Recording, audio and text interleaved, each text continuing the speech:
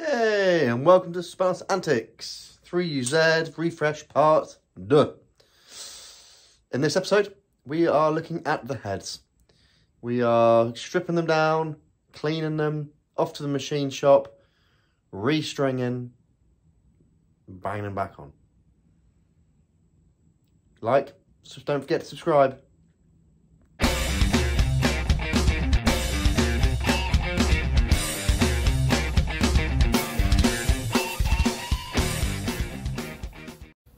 Okay, so I'm back in the workshop and it's late night and I am working on cylinder heads. You saw me take them off the other day. So the plan is to unstring all the valves. Turn it around. There we go. So we're going to pull all the valves out, clean all the faces, get behind the valves, clean all behind the valves, get any carbon out, mainly on the exhaust. Inlets are good. Then clean all the buckets behind it, label up all the, like I've done here. These are all the valves out the other head, is what I've done earlier. Label all the valves up, all the springs, all the keepers. And then I'm going to degrease it, jet wash it, and then get them ready to head off to the machine shop to get skimmed. Then as soon as they're skimmed, they'll come back here and we will re-string them all in reverse order. There's an absolute shit ton of valves on these. So let's get to it. We'll start off by unstringing the valves. I'll show us through the first couple and then we'll just crack on. So, on the back of the head, you've got the valve retainer and the valve. And this is my valve tool, C-clamp style. So I'm just going to take one out. Let's go for the inlet on this end. It goes over the valve. Quick clamp. Ah. And then I've got a little magnetic screwdriver, like this. And one keeper, two keepers. Keep them safe. Undo this. Off comes the spring. And then push out the valve. And there we go. One valve.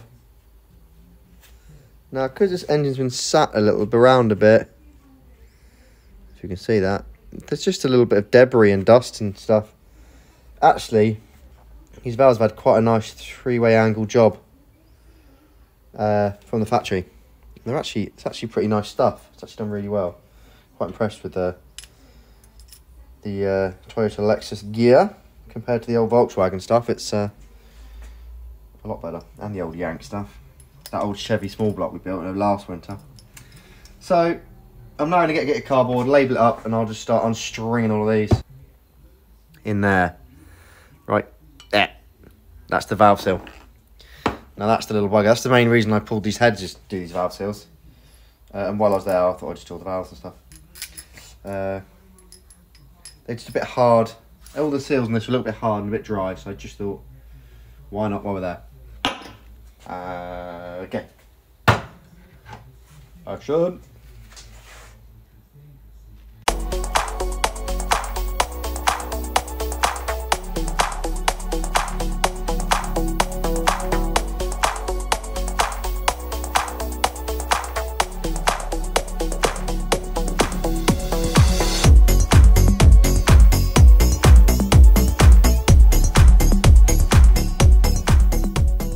Right, so that's the head tore down.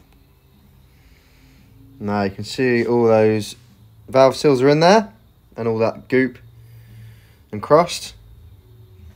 Now to remove the valve seals, I've got this very fancy homemade tool, which is a pair of round nose pliers, like so, which I bent the ends.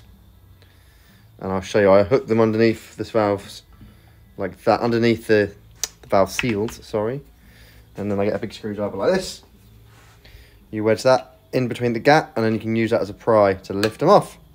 Works a treat. Over here you can see there's the left bank, all the valves. Underneath there's all the springs all in order. All the collets and keepers, and then that's the right hand side, and then all the springs as well. So they're all in order, in pistons, orientated, front and up, right hand, left, inside, inlets, inlet valves, exhaust valves, vice versa. So when I go to put these back together, everything goes back in the same place, which is very important. Right, let's pop one of these valve seats out. Why do I keep saying valve seats? One of these seals, valve stem seals. So, grips underneath, screwdriver on the ply. If you can see that, I'll do my other hand, see if I can do it lefty. Do it this one. Plies underneath, screwdriver on the edge, and pop. Out she comes. Simple as that. Right, just got to do that another 15 times.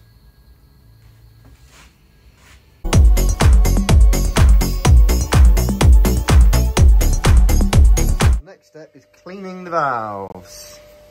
Here is one I've just done. So we can get a focus on that.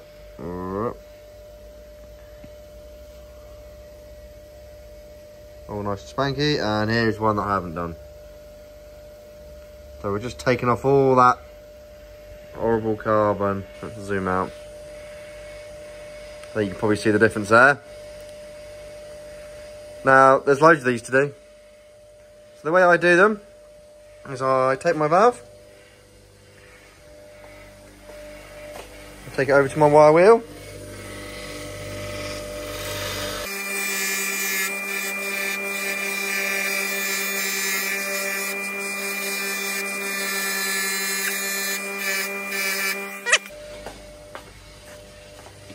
it's a very labour intensive process, but those are done. I'm now working my way down these ones.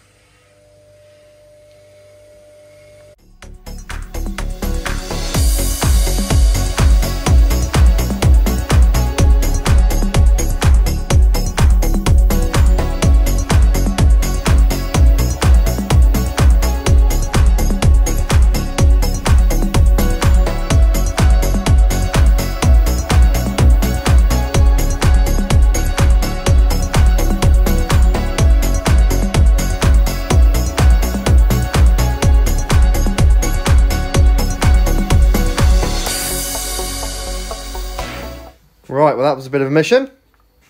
But look what we got now. Oh, nice clean and tidy ports. They're a bit wet because I've been... there's a couple of little teeny bits of carbon which I just can't really get to. But like compared to what it was, you know, how far do you go with this thing? And then there's from this side. That's the exhaust ports. They look all clean and lovely. I might, considering porting them to the, but there you go. Look. Quite nice flowing heads, these. No wonder they're, well, you know, used quite a bit. So there we go. We'll take them over to the head shop tomorrow. Now, one thing I will say where I've cocked up, which I didn't realise. After I sprayed it with degrease, and still a bit of dirt in there, but do that after it's had its skim. Down in there, underneath these springs, so underneath the spring is a little washer, and that's to stop the steel biting into the aluminium. Now I forgot to take them out before I cleaned it. And so I have now jet washed. I've got 26 remaining. Right, that's that head all done. Got to go and find these washers. Somewhere around the car park. Off to the head shop tomorrow with these bad boys. Get them skimmed. Head gaskets are coming from America. Easiest, cheapest place to get them. Rock Auto. Yeah. So, see you in a bit. Okay, quick chat about port matching. What is it and why do we do it? So as you can see on this one, here's one I made earlier. They have been opened up a little bit, smoothed out and cleaned. Now the reason for doing this is basically a smooth transition. So you can see before and after. So what we've got here is a new exhaust manifold. Okay, so we've got two ports here. Now, what we want to know is whether these exhaust ports match up nicely with the actual exhaust headers. And the best way to do that is to use the gasket you're going to use. For me, I'm using this one. Now, first of all, if you can see on the gasket that the gasket's bigger than the holes. And that's fine, it's a little bit offset there. So, looking at that, you can see sort of vaguely how they are. Now if we transfer that across, now we can see on here, extra material as well, where they don't match. That one particularly, Jesus. Right, so the first point of call is to get the gasket to match the head. So we'll mark through the gasket on the head what we want. We'll then transfer that across onto the manifold and clearance that. So all three match, and you're using the gasket as your template across the two. And in true blue Peter Passion, here's one I made earlier. So here's the gasket. You can see how the gasket fits nicely, perfectly around the ports.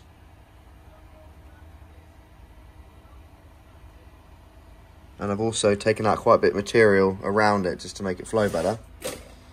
And then this is the corresponding manifold. So we take this off, turn it around, flip it on there. A bit tricky to line up with one hand. And line it all up. And there we can see that I've also matched the exhaust manifolds are matched in with the gaskets, which are matched in with the heads. And now we'll have a true transition through the head, through the gasket, and into the exhaust manifold. That way there's no step down. If you have a big step down or a big change, you are going to affect the flow. You're going to cause low and high pressure areas, which makes the air swirl. This way we get it bang on. So that one's all done. And this one obviously needs doing. So I'm basically matching the heads to the gaskets and then making the gaskets fit these manifolds, which basically most of them just need cutting around the edges. So we'll start off by marking up this gasket. So I've transferred those markings. Now I'm just going to start dremeling them out. Tool of choice, a decent air Dremel with a decent metal bit. I've got the snap-on ones in here. They're a good thing, they last forever, especially in aluminium. Right, let's crack on.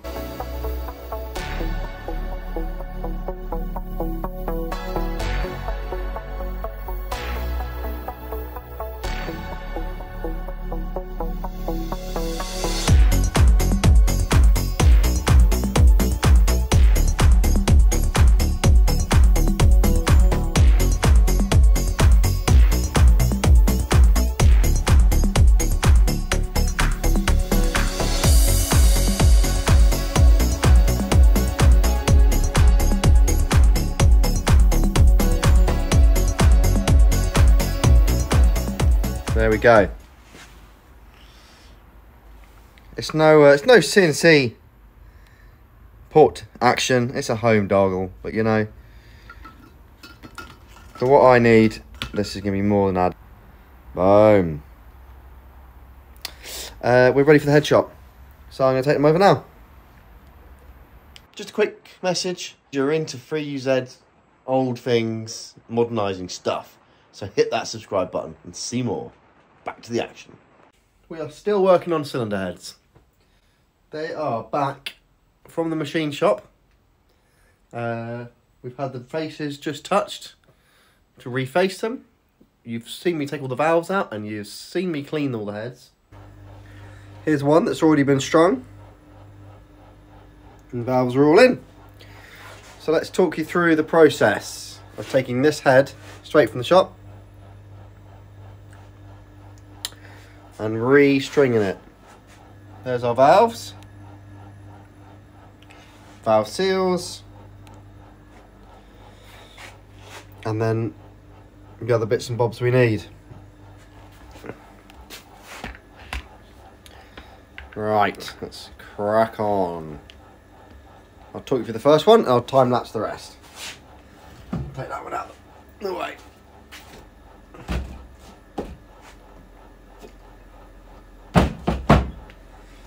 Right, here's our head. First things first is lapping these valve seats in. There's all my valves. Now I've got them all labelled up. I'm going to work my way down the line. So, okay, so we'll start with one port. I'm going to do all of one. And I'll do that one and then we'll time lapse the rest.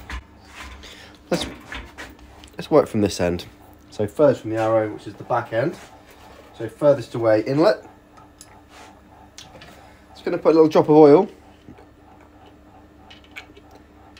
down all of the guides, because they're a bit dry, because they've obviously been cleaned and jet washed and all kinds of stuff.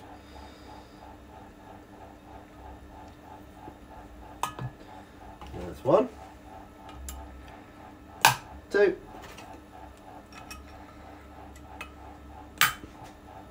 3. 4. Now I'm just going to work one cylinder at a time so I don't get too confused. First thing I do is just clean the valves off with a bit of brake and clutch, and that is so that the sticky stick will stick. That's my sticker sucker. Some very fine grinding paste, as we are just kissing the seals. We're not really grinding, cutting them in. We're just lapping these in. We're not refacing.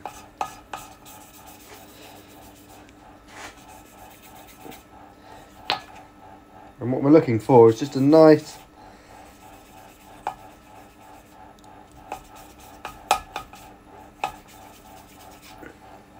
this one sounds pretty good actually. You can sort of actually, when you've done a few, you can hear sort of a note change as the seat gets nice and smooth.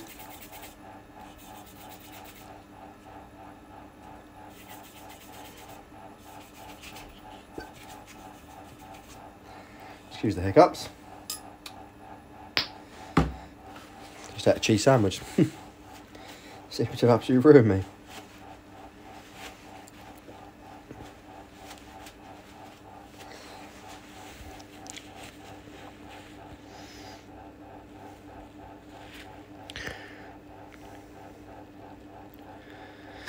Oh, Jesus. So there's a few little dark spots, just little imperfections, but the seat looks lovely. So we're all good. Put some brake and clutch clean on that and just clean, because you want to get all of that cutting compound off now. You don't want to leave any of that in the seat, so that'll do some damage to the guides. So that one's all lovely. Pop that back in. Next up, exhaust.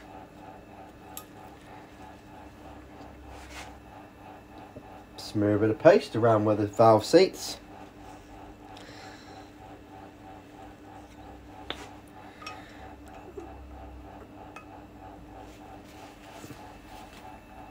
Pop it in. Sucker on.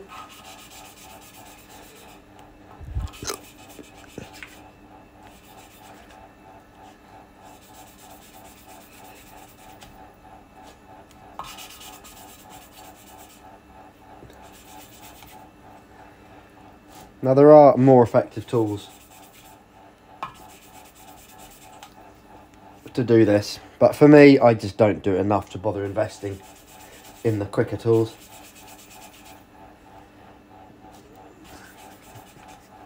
Plus, as I said, not really going particularly hard here. We're more just cleaning that face than, it's more of a face clean than a cut. Right, now we've got our first inlet and exhaust done. Won't bother doing the other two yet. We'll string them up and show you the time lapse the rest. So I'm going to pop these out quickly because we need to put the seals in. Now I've had a bit of fun with the seals on these, not going to lie. The exhaust seals have been absolutely fine. The inlet seals have been an absolute bastard. So let's have a look. Here's the seals. Got two types, inlet and outlet. You can tell by the colour of the spring on the top. They're slightly different sizes. And they go right down on these little end of these little valve guides. So we've got to drop them in and then push them down, and they're quite tight.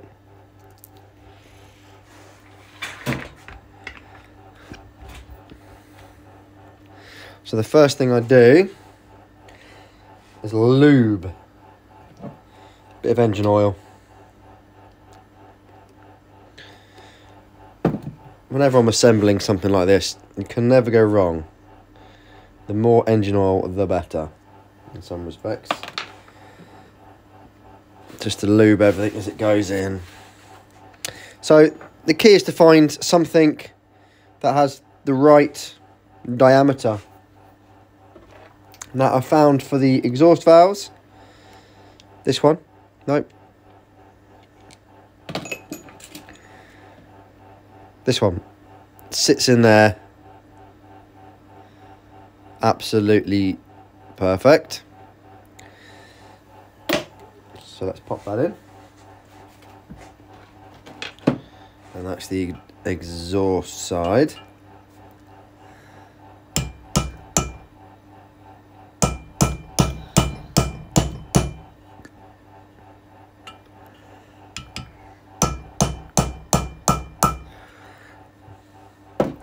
That's that one. And for the inlet, I found that the back of a 3/8 socket seems to work a charm. So we'll tap that in.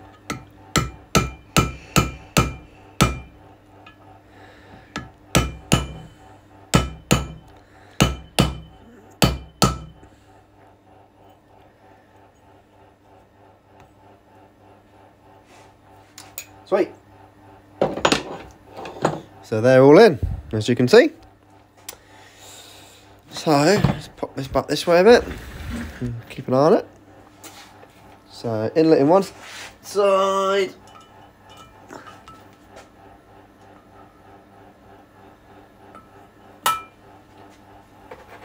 Now once the valve guide seals are in, they sort of hold the valve stems in place, so the valves don't fall out. Little steel washers which stop the springs wearing through the aluminium heads. And inlet on that side, exhaust on that side. Give them a quick wipe down.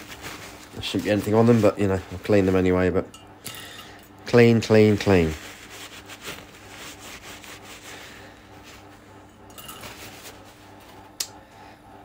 Next up, keeps on top. And now we need to just compress.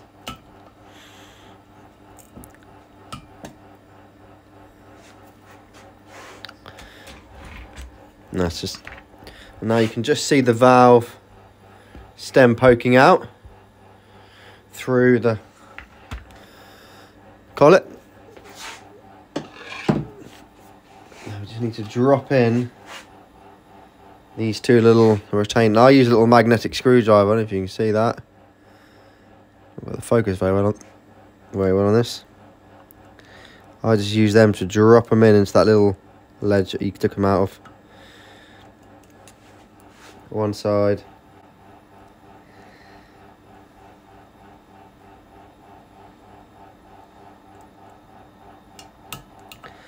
Two side. Can be a bit fiddly. That's in. And then just release the tension. And then same again on the other side.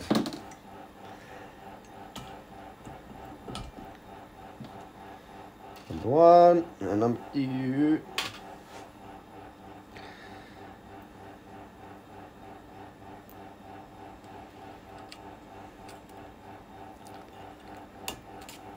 First one in. Magnetic screwdriver is an absolute teeny little magnet. It's an absolute godsave on this. In, done, boom. Oh no, that one didn't quite seat properly. Let's give it another push. There you go. And that's in. And that's done. Sometimes it's nice just to give them a little gentle tap tap. And that is it now, so flip it up. These two valves in. Now to go down and do all the rest. Let's crack on.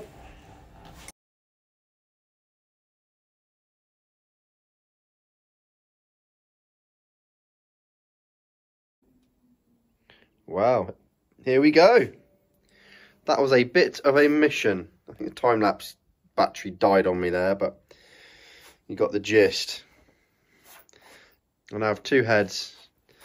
Skimmed, lapped, cleaned, tidied, restrung, ready to go. Hey, well that's the end of part 2.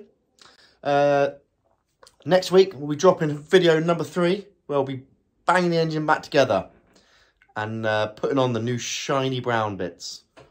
Sneak preview down there. Sweet. Don't forget, like, subscribe, enjoy.